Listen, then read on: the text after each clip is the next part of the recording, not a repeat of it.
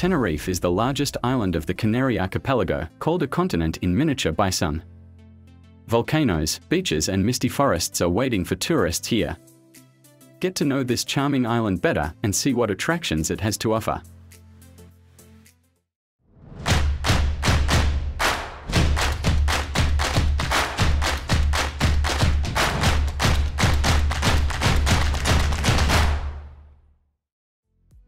Tenerife, just like the entire Canary Islands archipelago, is of volcanic origin.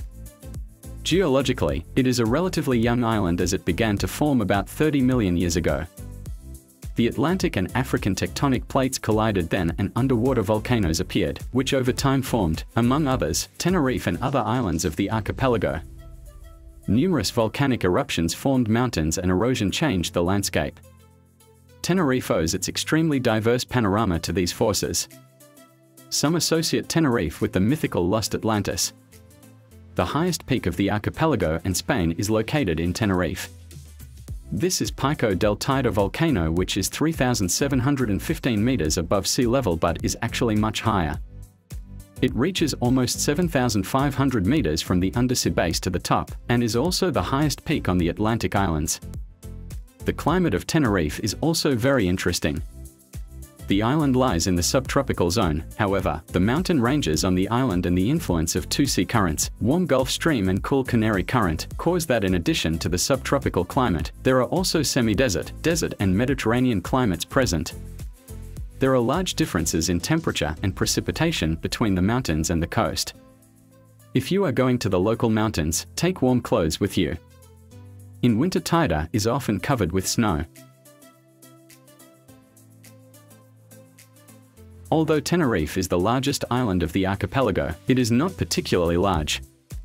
It only has 2,034 square kilometers, is 80 kilometers long and 50 kilometers wide. It offers, however, a lot of interesting places and attractions. It is best to explore it by a rented car. Local public transport is also quite good. To begin with, take a look at the capital, that is Santa Cruz de Tenerife. It is the largest city on the island, which combines historic architecture with modern buildings. Add wonderful flora, beaches, parties and excellent cuisine and you will receive the best holiday spot. Start your Santa Cruz tour from the Old Town. Plaza de España is the largest square in the city with a big artificial lake and a fountain. Despite its modern look, the square has a long history. It was built on the ruins of the 16th century Castillo de San Cristobal. You can see the remains of the castle in the underground gallery. If you go to Tenerife at the end of the carnival period, there is a wonderful feast waiting for you in Plaza de España, which ends with the burial of the Sardine. From Plaza de España, walk towards Plaza de la Iglesia. On the way, take a look at colonial-style buildings. In the square you will see Nuestra Señora de la Concepción, an interesting church in the Canarian style. Focus on the high tower and typical Canarian balconies located on the main facade. Castillo de San Juan Bautista, a 17th century castle used for military purposes until 1924, is located nearby. Today it is a military museum. You don't have to take notes. We have included all the practical info in the description below the video. That's where you can also find links with accommodation, tickets to attractions and tips on how to pay abroad so as not to overpay on currency conversions. What else is worth seeing? Certainly Torre de San Andres Tower, which played an important role in the attack of English ships led by Horatio Nelson himself. Teatro Gamera, the oldest theatre on the island, the Museum of Nature and Man and Auditorio de Tenerife, modern concert hall. Every nature lover should also visit local parks. The most interesting ones are Palmito Botanical Garden with a collection of palm trees and Garcia Sanabria Park, where you will not only see beautiful flowers but also a large collection of cacti and succulents. Santa Cruz is not the only place worth visiting. From the current capital you can take a tram to San Cristobal de la Laguna, the first capital of the island. The old town has not changed much here since it was founded in the 16th century. One of the former residences, Casa Lacaro, now houses a museum of the history of Tenerife. The island has excellent conditions for observing the night sky, no wonder then that there is a museum of science and space in the laguna. Don't miss the island's oldest church, Iglesia de la Concepción, and a 16th century cathedral. Although it has been rebuilt many times, it is very interesting not only from the outside but also inside, where you can see a lot of sacred art items. Garachico, which was destroyed by a volcanic eruption in the 18th century, has a completely different character. From Castillo de San Miguel there is a beautiful panorama of the Atlantic and the city.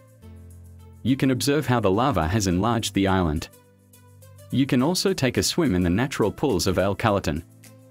They were also formed by a volcano when lava created a barrier separating part of the ocean. Villa de la Oritava is considered one of the most beautiful villages on the island. When you see well-preserved and restored colonial buildings and atmospheric churches, you will immediately travel back in time. Local Ibero-American Museum of Craftsmanship is very interesting too. You should also visit one of the several gardens where you can admire unique vegetation of Tenerife. The port city of Puerto de la Cruz is located near La Oritava. Black Beach, Old Market, Plaza de Chaco de los Camarones and interesting old architecture are just some of the attractions of this town.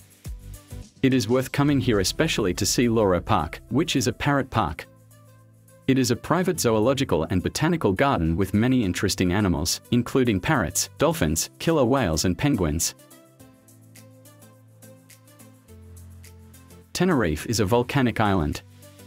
Its highest peak is Pico de Teide, which is still an active volcano. It is one of the most visited places on the island. There is a cable car running almost to the top, but you can also get there using one of the hiking trails. However, to climb the very top of the volcano, you need a permit, which you have to apply for in advance because there are a lot of people willing to do so. What can you see during the expedition? Truly lunar landscape, lots of lava and other volcanic formations. At the very top you will feel like in hell because you can clearly smell the sulfur there. This is a sign that the volcano is only dormant. The panoramas from the top are also great unless there are clouds. Remember that you are at high altitude, so the weather can vary. Therefore, take something warm to wear because it can be really windy and cold there. Tenerife is definitely a mountainous island. It is not only the Pico de Teide Massif but also Tento, Anaga and Adeje mountains. You will find difficult and easy, shorter and longer trails there. The most interesting places, apart from Teide, of course, include Acantilados de los Gigantes, which are gigantic seaside cliffs with a height of up to 600 meters in the Tento Mountains. It is best to admire them from canoes that can be rented in the town of Los Gigantes. You can get to one of the beaches among the cliffs by the famous Masca Gorge. The hike is quite challenging and requires booking in advance. In the Tento Mountains there is also Parque Rural de Teno Reserve where you will see, among other things, the dragon tree which is a species of Dracaena, the symbol of the island.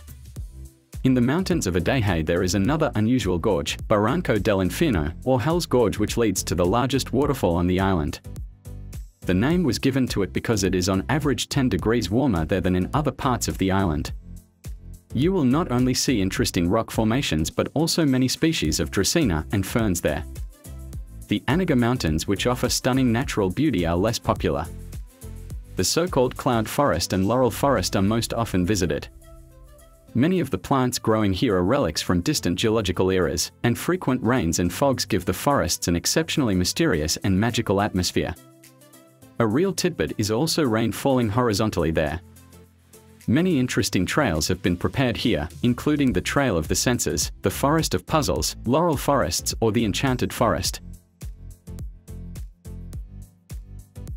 An undoubted attraction of Tenerife are the beaches where you can sunbathe all year round. In the ranking of beaches, Playa de las Tresidas will always be one of the top places. This beach, located near the capital, has been made of sand brought straight from the Sahara. The sand is exceptionally soft and golden there. Palm trees growing on the sand are an additional attraction. Holidaymakers also appreciate the Del Duque beach with white sand and golden Los Cristianos with sarin sand, located in the southwest of the island. However, many people choose more exotic beaches with black, volcanic sand. The most popular ones are Playa de la Arena near Los Gigantes and Playa de Teno. Getting to the latter one takes some effort, but the black sand, lava rocks and the westernmost lighthouse are really worth it. Playa Jardin, located near Puerto de la Cruz, with black sand too, is perfectly maintained. This is probably one of the best places if you are traveling with your family. There are also fantastic amusement parks in Tenerife where not only children have a great time. Europe's largest water theme park, Siam Park, is decorated in Thai style. There are impressive slides and a swimming pool with the largest artificial waves in the world.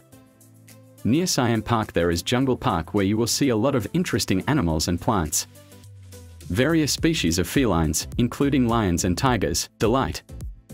Lago Martinez is definitely worth a visit. This is not a typical water park, but rather a complex of swimming pools. They were designed by the famous Canarian architect, Cesar Manrique, who tries to maximize the beauty of the Canary Islands instead of transforming them. Looking at Lago Martinez, you can say that he has achieved his goal. If you prefer an active holiday instead of sunbathing, Tenerife will also be a great choice. You already know about mountain hiking, but there are also great routes for cyclists of all levels. The weather is also good to practice this sport. In many places along the coast you can do various water sports such as diving, snorkeling, sailing or kayaking. Water scooters and jet skis are also popular. You can try parachuting, and if you are fascinated by surfing, the island allows both beginners and advanced surfers to practice this sport. We have presented you with the most interesting places and leisure opportunities in Tenerife. However, if you visit this beautiful island, you will surely find many other places that will delight you. If you're already planning your trip, you can find accommodation and tickets to attractions on the spot in the links under the video description. You can also order a card for cheap payments abroad the same way. Press the bell and subscribe to our channel if you want to receive notifications about new episodes. Have a nice trip.